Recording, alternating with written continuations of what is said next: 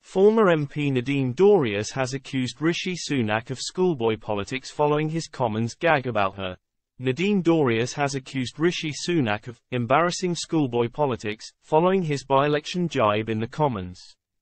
The Prime Minister took aim at the former Culture Secretary during Prime Minister's questions on Wednesday.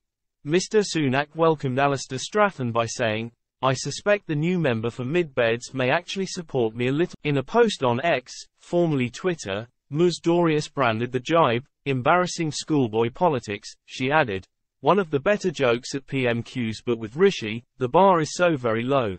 The gag in the Commons was greeted with laughter from across the House, including a chortling Mr. Strathern and Tory frontbenchers.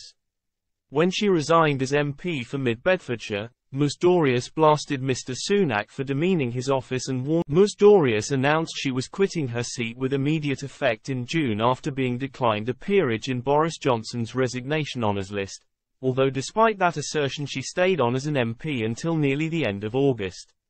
Labour have delivered a historic defeat to the Conservatives by winning Mid-Bedfordshire for the first time in the constituency's century-long history. With the vote triggered by Nadine Dorries' long-burning resignation, it was the largest majority in terms of votes overturned by the party at a by-election.